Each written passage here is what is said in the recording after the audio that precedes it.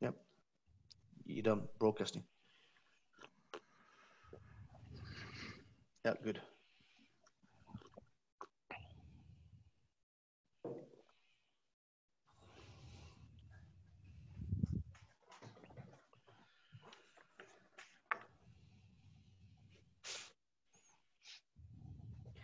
Hi everyone, thanks for joining. We are going to give it another 3 or 4 minutes, and then we'll make a start.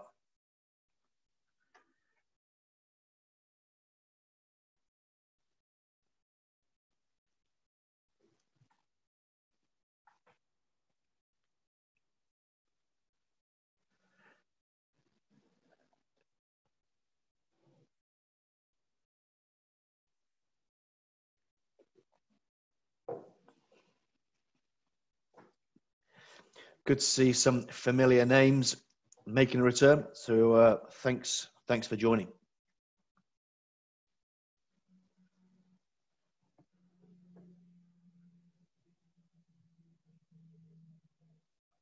Thanks again for joining all. And any queries that you've got with audio, then you can just put it in the chat box. Put it in the chat box, and we'll do what we can to help you get online. Chat box is at the bottom of your screen, should be.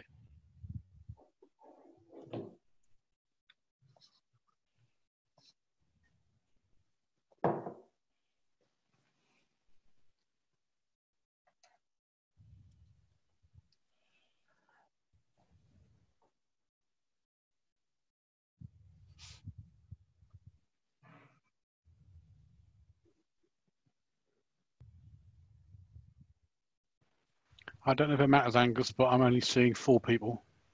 Yeah, that's right. It's That's fine. on the panelists, yeah.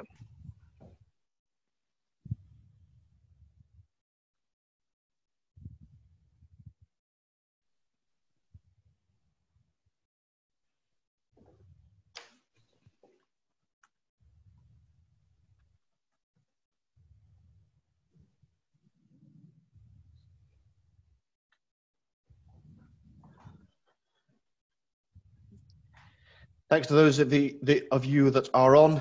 We'll give it another couple of minutes, and then we'll make a start. Thank you for joining.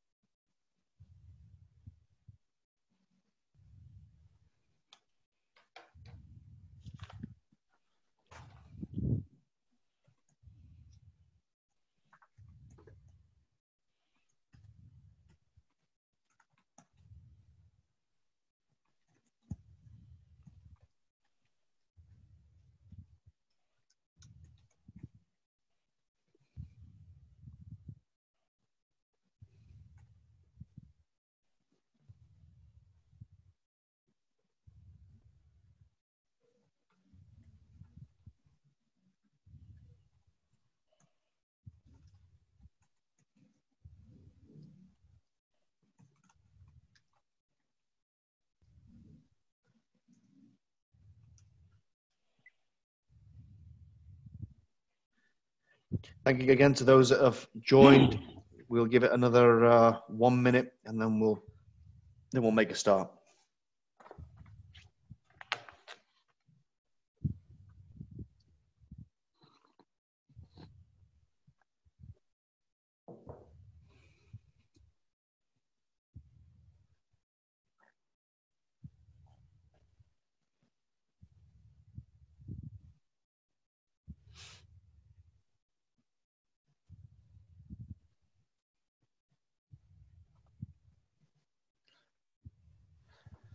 Okay, I think we're ready to make a start. So,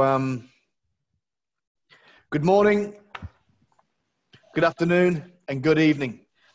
Yet again, I think that we can speak for and on behalf of all the panelists that the attendance and the registration for these webinars, these workshops, has been truly inspirational, and that really gives us the energy to keep doing them. And I think today is another workshop, and now you won't be disappointed. So, electrical safety, authorization and training. We have with us today speaker Ian Burgess, And I think, as you'd have seen in the communications that we put out there, that we are looking at the qualifications and the requirements for working on electricity, looking at competency levels, and looking at training. So what are you training your people on?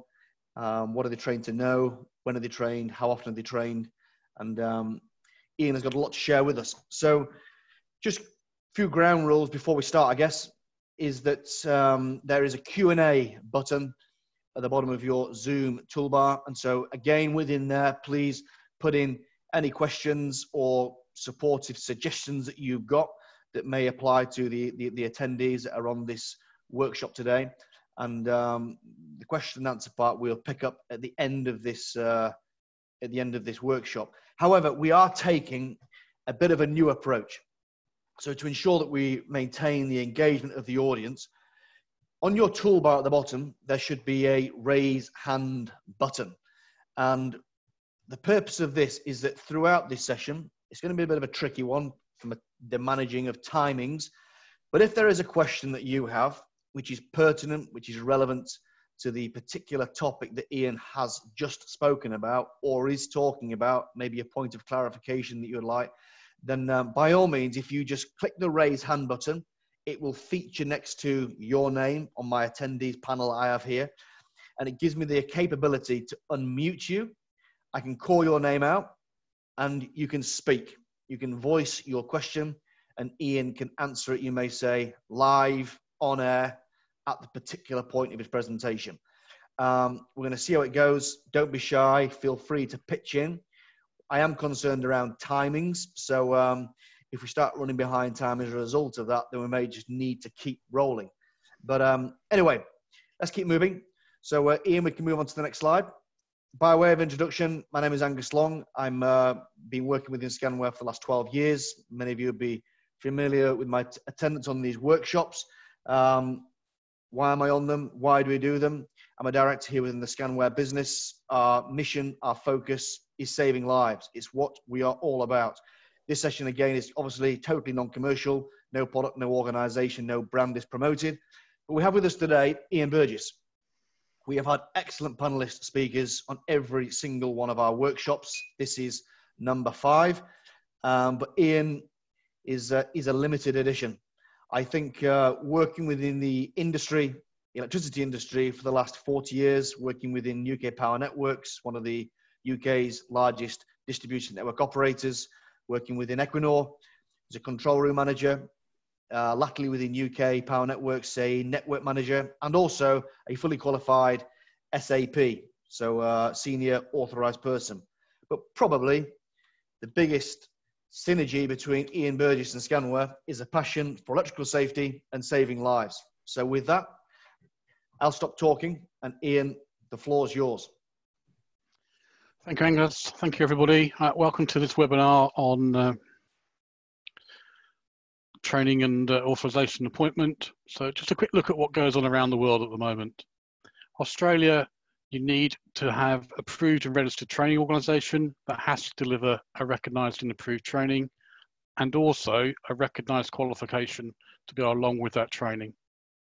In the US, training is required to the Occupational Safety and Health Administration, and they detail the training, and quite often the National Fire Protection Association 70E is used. In Europe, EN 5110-1 is used. It's applicable across the European community, and each country has its own appendix to deal with its specific needs. In the UK, we have the Health and Safety at Work Act, the Management of the Health and Safety at Work Regulations, and the Electricity Act Work Regulations. Also EN 50-110-1 for the UK with its appendices. Whether we'll have that moving forward, I don't know. So looking at the USA, if you do the NFPA 70E course, it leads you to an appointment as a certified electrical safety compliance professional, which sounds really good. But it's important to bear in mind that it's recognized that although you have this accreditation, it does not make you a certified person, a qualified person. it is the responsibility of the employer or the government agency to make that appointment. And employers in the US often use this certification as one part of that requirement to be a qualified person. Now, this is no different to the UK or EU. The appointment of making someone competent always rests with the employer, even if the training is provided by others.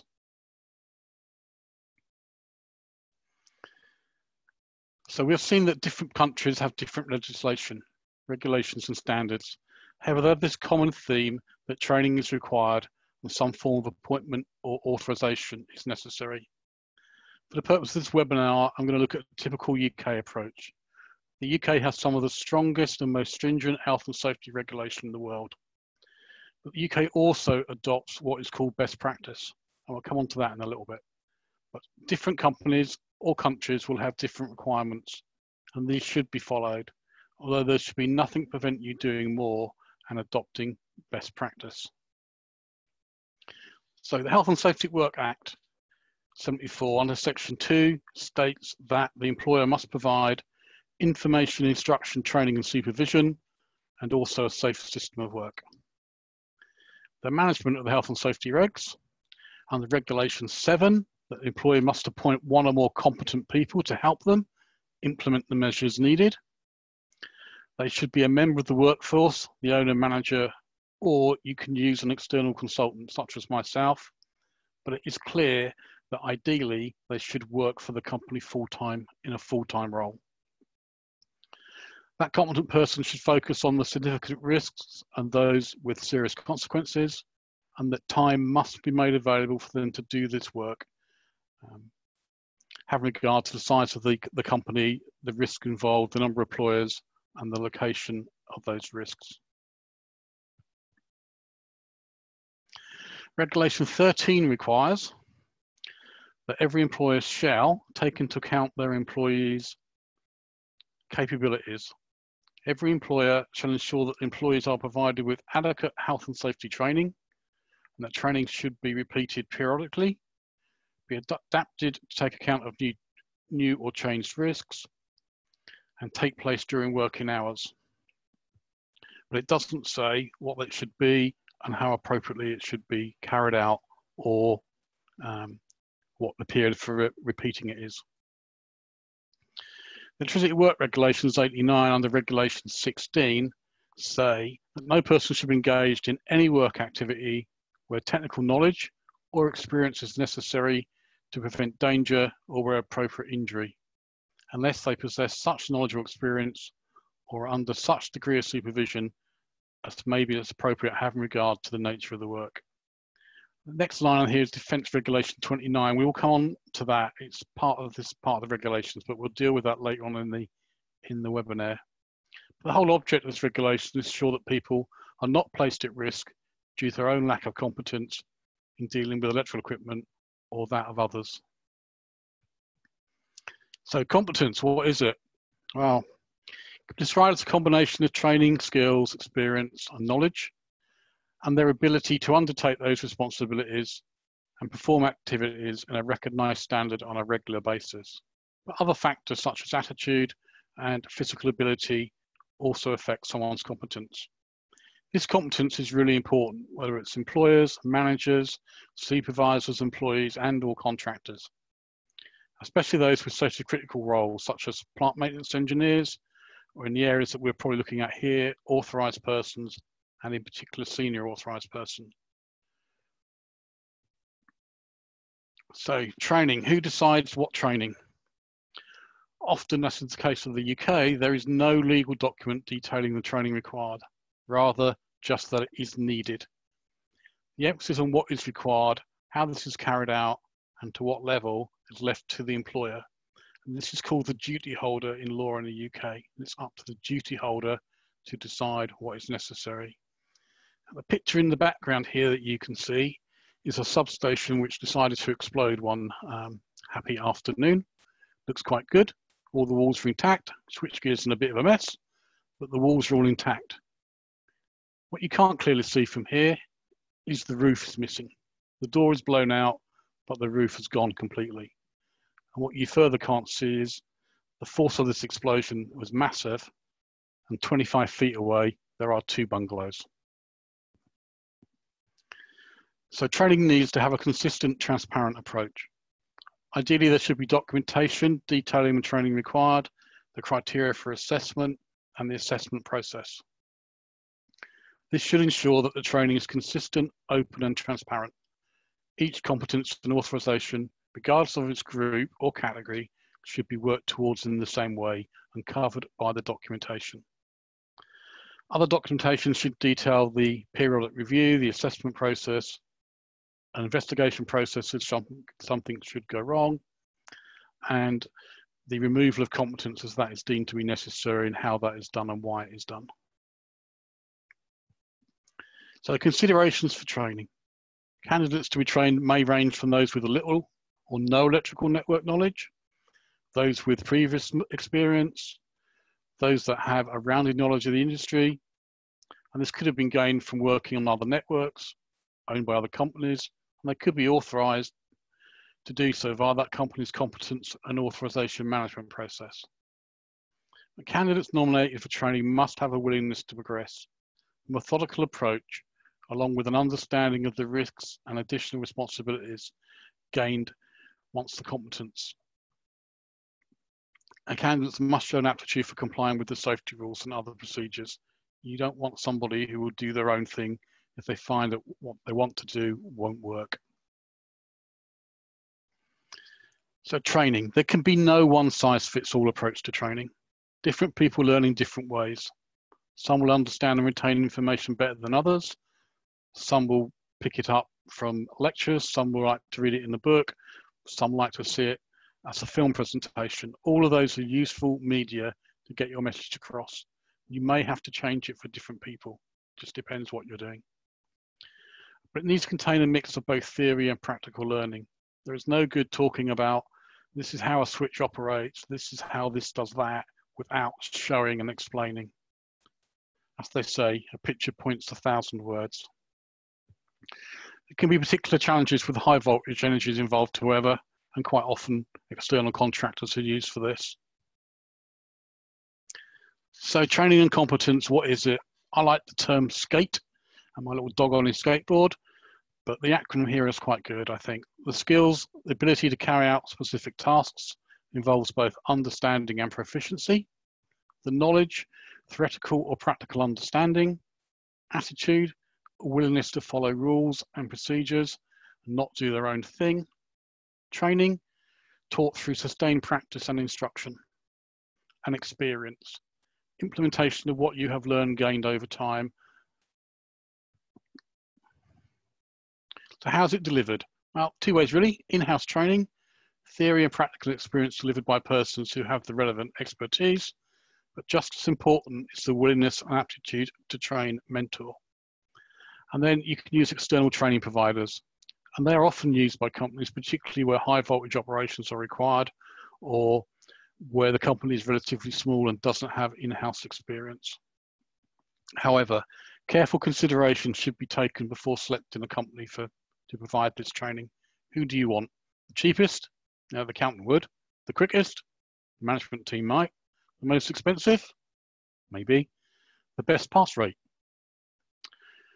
Do you want accredited training, seeking guilds? It's up to you. It's up to you. You're the person going to do the appointment. You decide. So, first aid and resuscitation training. Do I need it? Well, the regulations say that an employer must make an assessment if he needs it. I think we would all agree in this industry that first aid training is really important to us. Electricity is a dangerous commodity, doesn't give second chances, and affects the nervous system. So in general, companies provide first aid and resuscitation training. They often provide defibrillator training as well, and this could easily be deemed as best practice in our industry to do so. So we have different competence levels in the UK, and they're used to identify the competence and authorization of candidates to be assessed against. So we start off with competent persons, generally a person recognised as having sufficient technical knowledge and or experience to enable him or her to avoid danger, but they may be additionally appointed to receive clearly defined safety documents, usually something like a permit to work, limitation of access, limited work certificate. But in some countries, this is known as a designated competent person. We talk about competent persons and competence levels, and there can be several. So the competent person could be authorised just to enter a substation. They could be authorised to enter a substation where there are no exposed high voltage conductors or potentially low voltage conductors exposed. There are lots of sites that still have exposed low voltage conductors. They could be authorised to go into an area which contains high voltage conductors, bare conductors above your head, 6 or 7 feet away. As said, they could be authorised to receive permit to work, limitations of access, limited work certificates. But they wouldn't generally be authorised to receive a sanction for test document. They may be deemed competent to supervise the movement of ladders and vehicles along objects in an area containing high voltage conductors. You don't just want anybody in an area such as that where you have high 33,000 up to 400,000 volt conductors just feet above your head. We all know electricity can jump, so you would not want to be moving certain objects in there and not let anyone else do it. So competence levels, authorised people. Authorised persons category is often segregated into 2 distinct groups. These distinct groups relate to the operational duties and switching activities of field-based personnel, along with specific duties undertaken by a control engineer. So an authorised person is also a competent person, over 18 years of age, and been appointed by the employer to carry out specified duties, which may include authority to issue and cancel certain safety documents, usually limitations of access to limited work certificates. And then we have another role, the control engineer role, and they are an authorised person. They're appointed in writing by the employer, or they could be an appropriate officer of another company. And they're responsible for the operational control and coordination of the system, and for control and coordinating safety activities across defined boundaries. So this could be the boundary between your company and receiving it from National Grid or from the local DNO network. And they manage that. Where there is no central control engineer, and lots of companies won't have one, this role is usually carried out by an SAP. So we come on to the next level, and what most people would consider the senior level, and that of the senior authorised person. They again are appointed by the company in writing, and they carry out certain specific duties, including the issue and cancellation of safety documents. It's used to recognise those persons that have the required technical knowledge combined with experience to carry out operational duties and safely manage work on or near high voltage electrical networks. There are some safety rules in the UK that don't have this role, and that role is then undertaken by the authorised person, or they have authorised persons who have a subcategory of being able to issue safety documents. So following training, there will be a need to decide if a person has reached a sufficient level to be deemed competent. There can't be a standard assessment process for this. The needs of each competence vary, and the knowledge required for appointment as a senior authorised person is quite different to that required for a competent person whose only requirement is to enter a substation. Ian? Yes. Sorry, a question's just come in around SAPs. And the gist of it really is that there seems to be a wide variation between qualifications and competency of SAPs. What would you say about that? I would agree with you. There is different SAPs around on the networks and being used in the UK. The training that they receive to be appointed as an SAP varies considerably depending on where they come from. I think you can say with some degree of accuracy that D&O and National Grid SAPs get significant more training than other people do. It's their bread and butter business and they put more money into it. But I have seen things online where people think I can go and do a week's course and that will make me a senior authorised person. It doesn't. You just don't have the experience that goes with the role. You can only gain that over time. If that answers the question. I think so. They can. It's good. I think it's helpful. Keep going. Okay. So the appointment of persons to any category of competence can't be decided by the length of time which that person has been authorised at a different category, or the duration of training and how much they've done, or the fact that they were appointed by another company in that role.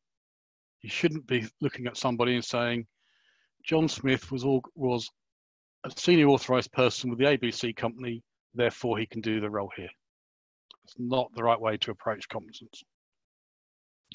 Suitability for assessment must be measured by the person's approach, their attitude, their knowledge, and their application of safety rules and operational procedures. Having said all that, previous experience, training and competencies and authorisations can to some extent reduce the amount of training needed. You need to look at each case on an individual basis. In some circumstances, persons with sufficient experience and previous knowledge might not require any further training. However, they will require familiarity and understanding of the safety rules and procedures which they'll be required to work to once appointed. For example, the terminology that you use and your procedures may be different to what they're used to. The way you lock things off and how those keys and safety locks are applied could be different. And the new SAP or the new AP would need to understand all of that. So there are certain parts of the assessment that you should always do. The appointment of young persons. Surprisingly, electricity work regulations do not require a person to be over 18 to do work. They do put some restrictions in, but they don't stop it. But the Energy Networks Association does, and that has a minimum age requirement of 18 years before that person may be alone in a substation or hold any live working authorisation, including people doing that work or adjacent to live apparatus. Now, this could be defined as best practice in the UK because UK safety rules used by major companies meet this obligation. So all the D&Os and National Grid and some of the big wind farms will have the same regulation. So the assessment process. Competent person. The role of competent person is at the lower spectrum of competence. With the right approach to training, which is often delivered as a PowerPoint presentation, assessment will be carried out using a multiple choice question paper. It's also not unusual to use a computer program for this, which shows you the information and then gives you a random selected number of questions to answer as a multiple choice on screen. But for some levels of competence, such as the receipt of safety documentation, a more formal assessment may be necessary.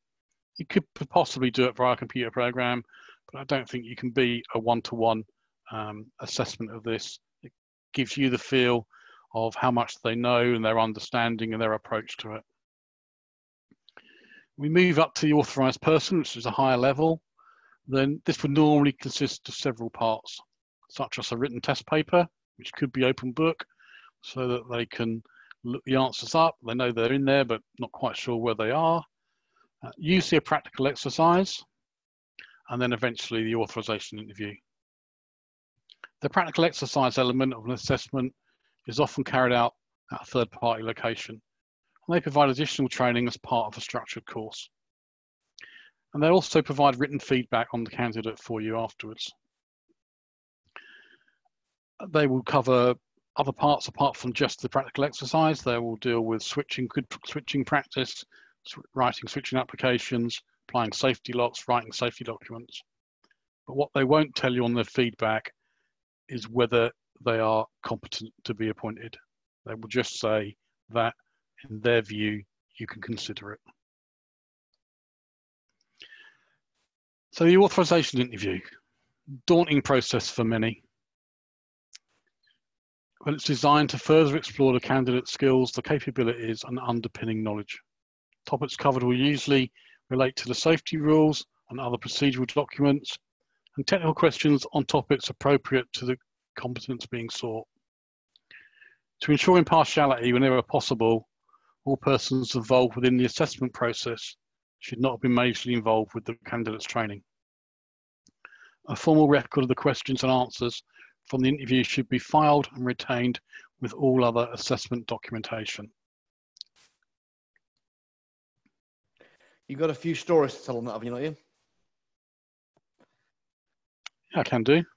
So what do we see? I did an authorization interview for somebody who said to me, and the question we asked was, how would you put earths up onto a high voltage conductor inside a compound where we have open bars?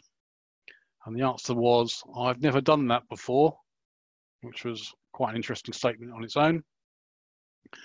And then we said, well, never mind, let's talk it through. How would you do it? And the candidate knew about earths and he knew that they had to be applied. But his answer to the question was, how would you apply them? I would put all 3 clamps onto the buzz bars up in the air, and then with them in place, I would connect them to the earth mat of the substation. And that rung absolute alarm bells with me and the other interviewee, because your basic knowledge of electricity should tell you that you would put your earths on first. Those conductors were still alive.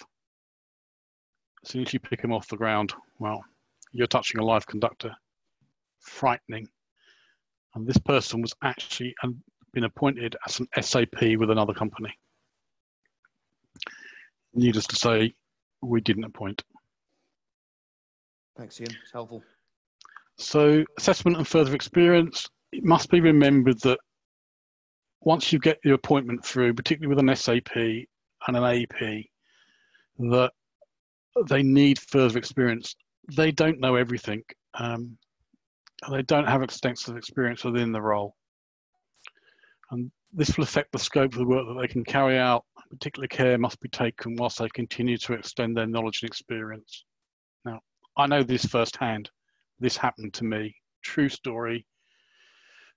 Probably 30 odd years ago now, 30 years ago. I was a young, keen, as young people normally are, enthusiastic and willing to help engineer. My second or third job on my own was to work on an 11,000 volt network, cable network underground, with multiple cables feeding into a substation that needed to have all its switchgear changed. Big job, but hey, I'm up for it. I could do this. They also decided to give me a trainee who was learning and was to do all the switching. Off we went, do the work, switched out the circuit, got it all done, got all the safety locks in place, established all our isolation. Next stage was put the earths on. Got the first 2 earths on, went to do the next one. Trainee went in, had all been switched out, we knew it was fine. He put the earth on, whatever time it was, 10:26 for argument's sake. Back in the car, off to the 4th and 5th sites. Call for the control engineer. Has anything happened? No. Are you sure?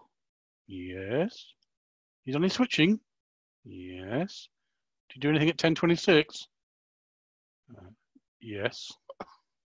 Why? Circuit stripped. It turned out that the earthing and the locking on the switchgear had been incorrectly applied. I didn't pick it up, the trainee didn't pick it up, and we actually earthed the live feeder. Circuit tripped, no one hurt, protection operated as it should, but a valuable lesson learnt for me and for others.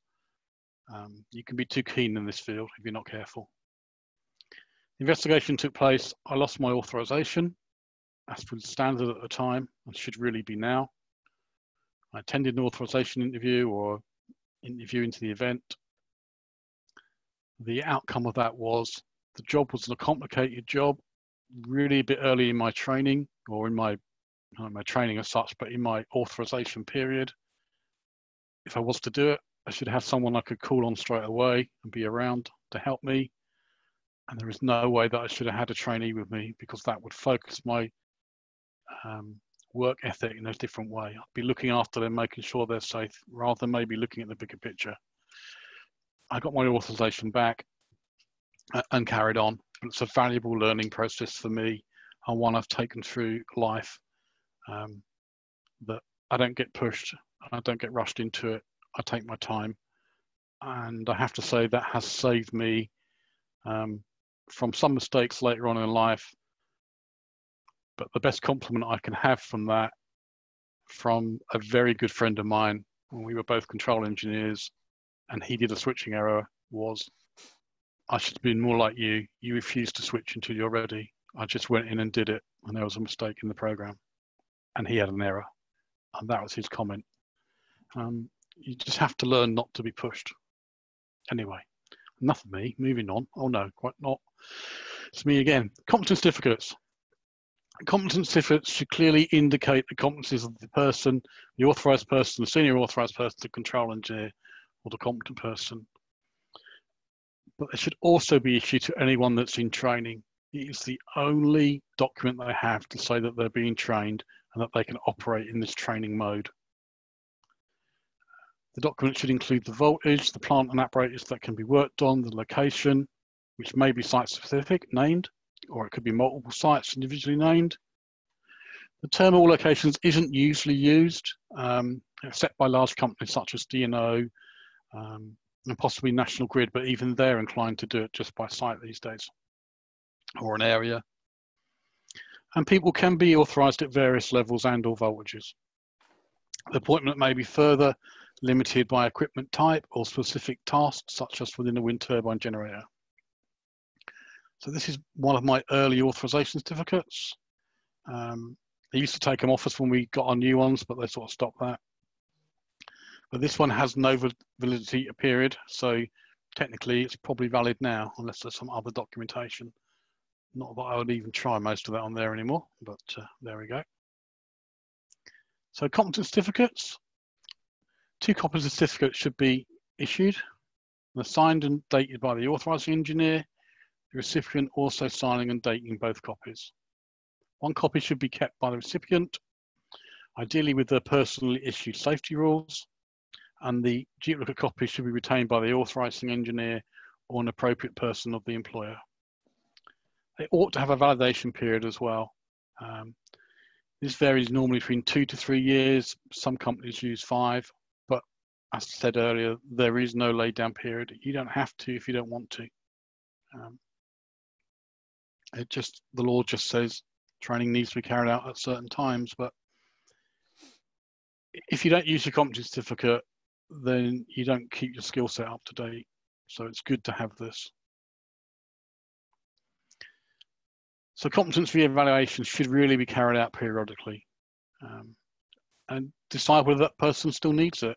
Certainly, when I came from being an SAP and went into our control room function, the company I worked for at the time, my SAP ticket, as we called it, or my authorization, was taken away from me as it was felt that I didn't need to do it anymore. That did change over years and they came back to us, but that was just the way it worked. And if they're not being used, they may need to be rescinded, or they may need to be withdrawn in the case of an incident. So how do I manage this competency? Well, for competent people, it's fairly easy because it's at a lower level. They're just going on site and top up training or doing the same training again would suffice for this. But for authorizations of authorized and senior authorized people, then it's a good idea to keep a portfolio switching log. This is just a simple one, piece of paper, and it has the date, the location, the competence of what you did, switching out a circuit or issuing a safety document, and a reference of the work release, the switching program that can be referred to and looked back later. And this gives you a history of what they've been doing and are they keeping their competency up to date? Are they actually using it? It'd also be a good idea to do some auditing. So selection of completed safety documentation should be audited, ensure that it's being written and produced and dealt with as per your safety rules and procedures. And then site inspections should be carried out to ensure compliance, particularly at locations away from where you would normally work. You'll be looking for things like correct locks applied, the correct danger caution notices applied, are they put in the right places? Is a document issued on site correctly? Are they doing the right process? All your records ought to be kept. So all your training records, such as those carried out in-house, external courses attended, qualifications and manufacturers courses, should be kept and records kept. But also authorization interviews and assessments, audits, and competency evaluation should all be kept and stored for a period of time. It's not set down, but a lot of companies save them for 7 years.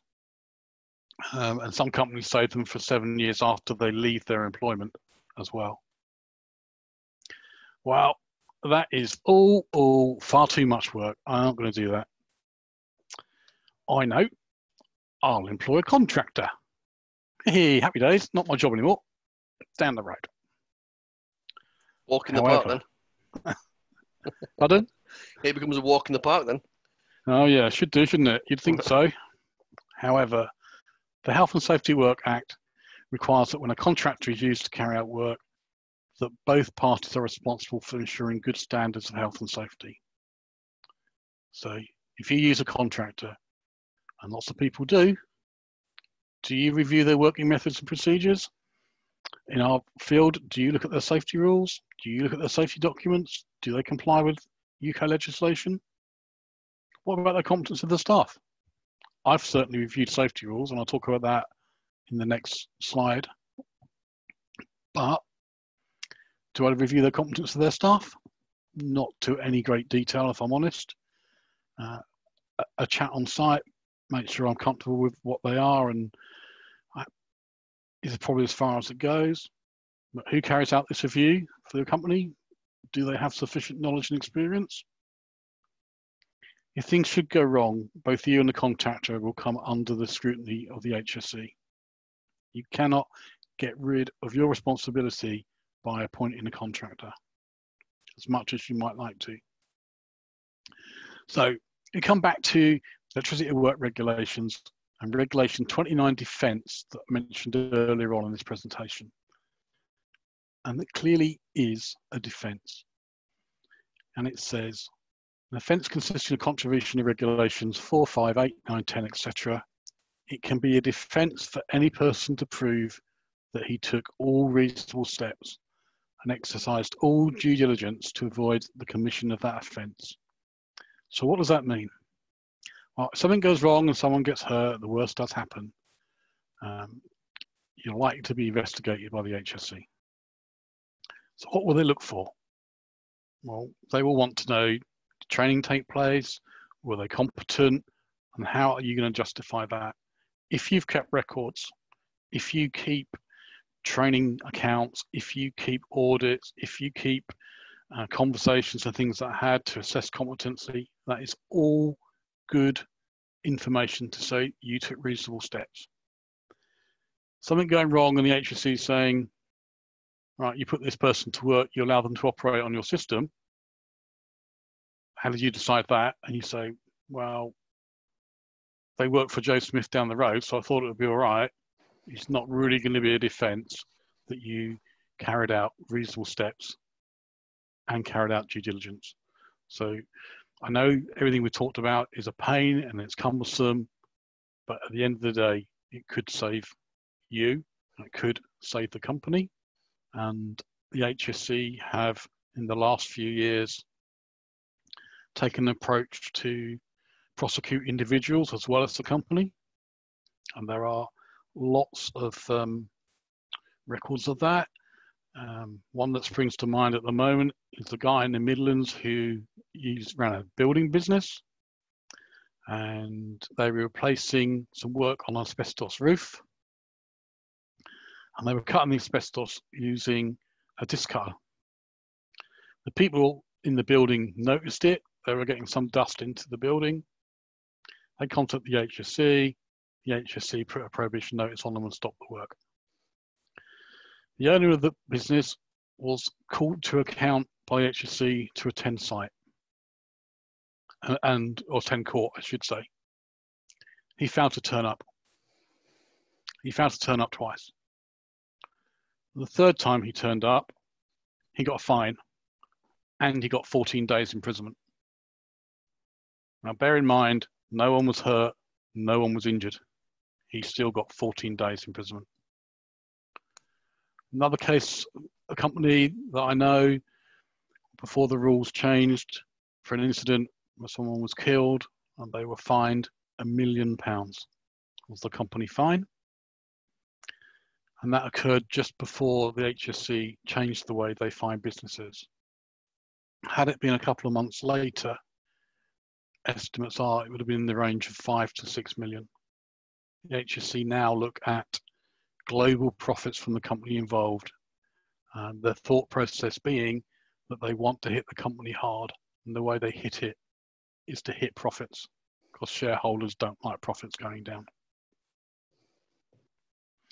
So, review of contractor documentation and appointments. I've done a few. I have looked at documentation in the UK, I've looked at it in Ireland, I've looked at documentation from the States to be used in the UK so that a company can use their rules on our network.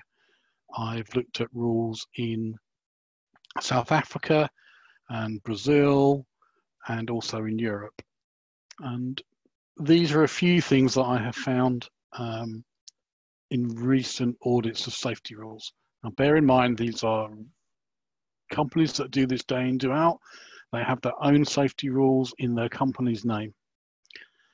And they work as contractors for others. So I just got asked to give them the once over. So we found the following: the use of a common master key to establish isolation, i.e. lockout tagout, which is a clear breach of UK electricity work regulations, where all points of isolation must be secured. And if you look at the guidance that's given by HSC, they actually use the word safety key. The problem with the master key is that it can be read by anyone with such a key, and they're common. So the safety rules themselves had no safety distances defined in them, although they were HV rules. They didn't say how close you could get to live conductors. Safety rules which allowed a high voltage network to be energized whilst the safety document was out on the high voltage network and would require lockout and tag out to be maintained to keep it safe. But the rules allowed you to energize it with someone working practically. No provision on how to work live on low voltage equipment, except a 2-page document which, when reviewed, was nothing to do with live working, and it was all to do with the lockout and tag out procedure. And then the reference to a limited work certificate throughout the safety rules. That's a document that the company didn't use. So there we go, a few examples. Well, time seems to be pushing on. Luckily, we've come to the end. So, any questions? Good on you, Ian. That's excellent. The questions come through is to how do you see qualification versus experience? Some of the workers do not have formal electrical qualification, but they are aware about the job, the risk associated with it. Can you recommend that workers as a authorized person or competent person based assessment? I think I can get that. As an authorising engineer, competency was something I was very happy to do. And I'd be very happy to do my own training for that and my own assessment, because that's fairly straightforward. I'm actually quite happy to do high voltage as well, but I think it's always better to put someone on an accredited course, which leads to a qualification. I particularly like the City and Guilds high voltage switching and high voltage safety courses. There are a few others around now which lead to a recognised City and Guilds qualification. I like them because it means someone else has looked at the training and has carried out some work with those people, and they make a recommendation, and they're not afraid to say, we don't think they're ready. And I think that we talked about the defence regulations a bit earlier on, that if you have this third-party assessment to a course which is run by an accredited body, i.e. City and Guilds, that they monitor and they have set and it's to a set standard, that gives you just another piece of information to say, I did due diligence. I tried to do my best, if that answers the question. That's good. Thank you, Ian. Another question is around the control of switching operations, with senior management having an expectation that mechanical engineers have the ability to switch an LV network the same as their electrical engineers. Not too sure I got the question quite right. I think I know what they're saying. I think that's an easy thing for management to say and to want, but is it practicable? My view would be there will be mechanical engineers that can handle this and there will be mechanical engineers who can't. But you won't know that unless you do the training and you should do the assessment. If management think you have it, are they going to put it in writing that you can do it? And if you're not happy, you should raise it and flag it up through whatever process your company has. That's good. Another question from Gordon here. Any concerns around ICPs operating on DNO networks? Not all will have the necessary experience. That question has been raised from the time that I worked for a DNO, and where do you go? And yes, it's a risk, but it's a risk that doesn't just rest with DNOs. It rests with any company who employs a contractor. I accept in the case of the DNO network that the ICP doesn't actually need their consent in the same way, but I don't see what can be done about it at the moment. And I'm a little out of touch with the DNO ICP context at the moment, I'm afraid. So I see it as a risk, but I also see that, at least in my opinion, and I'm probably an old fart now, to be honest, at my age, that the standards of training, I think, have dropped over the years. I'm sure everyone says that, and I'm sure that everyone says the standard of education and what you need to get your degree is much lower than it used to be 20 years ago, and it goes along with all the policemen are much younger than I remember. But I think that goes with getting older in life. But I think there is some truth in the drive down of the skill base within the industry. Good. But that is very much a personal opinion. It's good. There's another question here that's been raised by, just give me one moment, by Zamil. One moment. I was hoping I could unmute him for him to be able to ask his question. So the question's come in. Why is an AP authorized to issue an LOA, but not an SFT or a PTW? Right. Okay. So talking about LOAs, limitation of access and limited work certificates. It's been common in the DNO business that certain authorized persons can issue those two documents. But the sanction for test and the permit to work have always rested with the senior authorized person. Now, that is the case if you look at DNO networks and National Grid.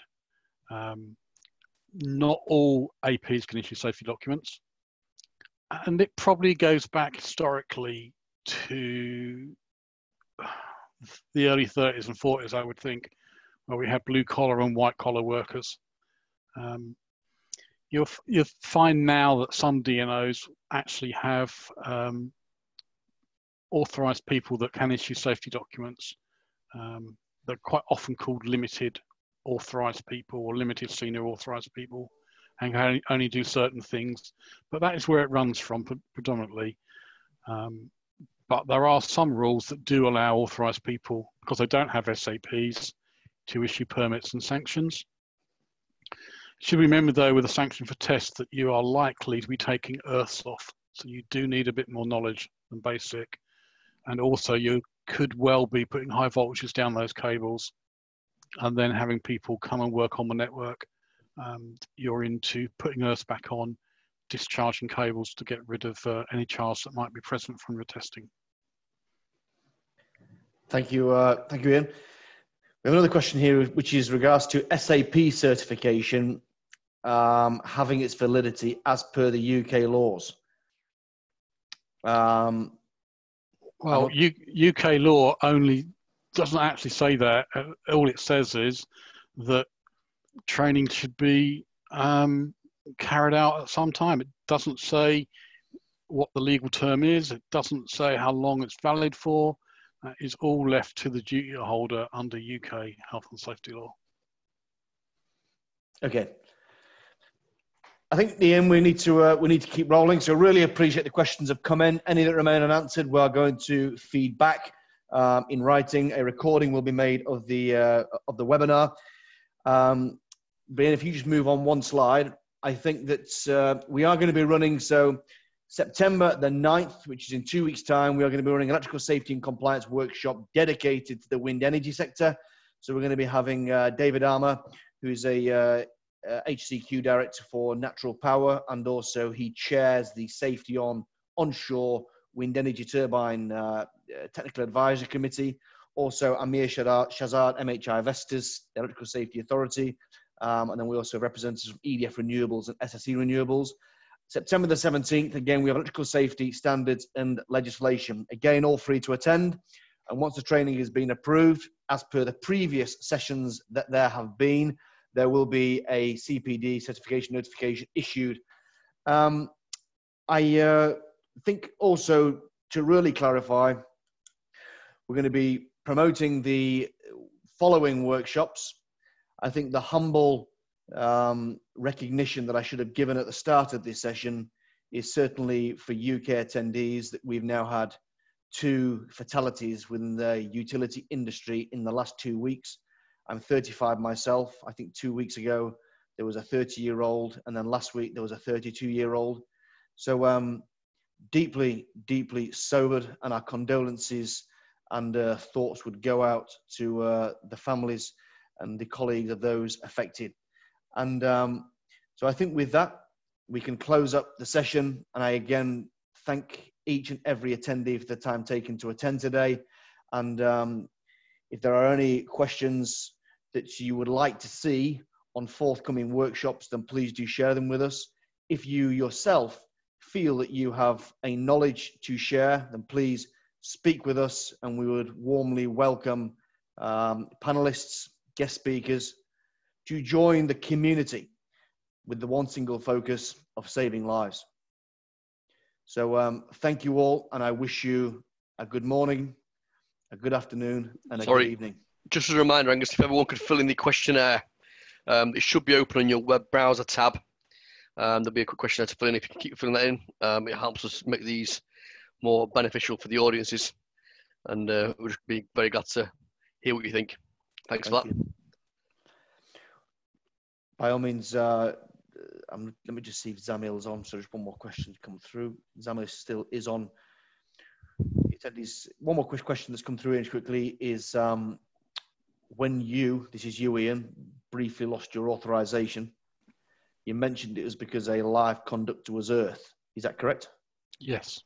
And the question is, so I'm assuming the breaker needs to be opened, isolated, the point of isolation recorded, and then earthed. Yeah, that is the way you would normally do it. I've not gone into that in this presentation, but yes, you would identify it, isolate it, lock it off, and then you would put your earths on. What happened to me and the way it was done was that on the switchgear, the labelling wasn't as good as it could have been, and the trainee that I had with me, and that should have been better, we actually put the lock through, and the lock that was used obscured part of the indication of the switchgear to take it to the next stage. So in some ways, I fell into a trap that we'd established all the correct isolation, so all the live parts were now switched away from the area that we wanted. So when we put the earths on, we would only be switching one to dead network. But because of this mix-up of the way the locking had been done by a previous person, we ended up actually earthing a live feeder. Thank you, Ian. And thank you, Zamil, for the engagement. Thanks for the questions. If it's open, can I do one more from David? Yeah, good. David Davenport, yep. Yeah, and he raised the question, news this week of another 3 electrocutions to LV electricians in the UK. I have to say I only know of one, but which was that fatality you mentioned, which is really sad, and I think it is of grave concern that it's, you know, people that are being injured, but then I have to say they do a lot of live work as well. And the question is, do you think there should be more done by accreditation bodies and HSE to ensure all are more aware of the points made? Well, I fail to understand really why we don't have a nationally recognised qualification network now. You have the Corgi system for gas. Why haven't we got something similar for electricity? Why don't we have accredited trainers where you can basically accept that if they've been trained to one level by one company, it would be accepted by all others? I've never seen it. I don't believe it'll come in my lifetime. The closest that I have seen it be is that when I worked for the DNO and during big storms or following a big storm, that I went from my home network to a network in the Midlands, and they took the appointment and authorization that my company had given me as an authorization to work on their network, and they gave me a ticket appropriately to do so. In fact, they actually gave me more authorizations than I actually had with the company that I worked for, and I refused to take them. But I think there ought to be a national scheme of some sort. How you're going to do it, I have no idea. Very good. Thank you, Ian. Thanks for the question, David. So I think with that, I think we can keep moving on. So thank you all. We're going to leave the workshop now and keep safe. And we look forward to having you back on the either the 9th or the 17th of September. And what I would say is spread the word. And so when you receive an invitation through to another workshop, if there's someone else within your organization, friend or colleague who's working on or near live or potentially live electricity, or is responsible for people working as such, then why not spread the word? Thank you, and we'll close the workshop down. Thank you all.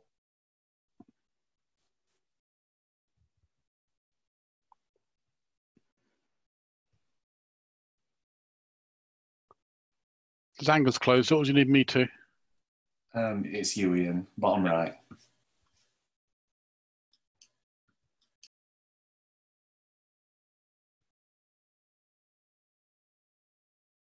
Stop share.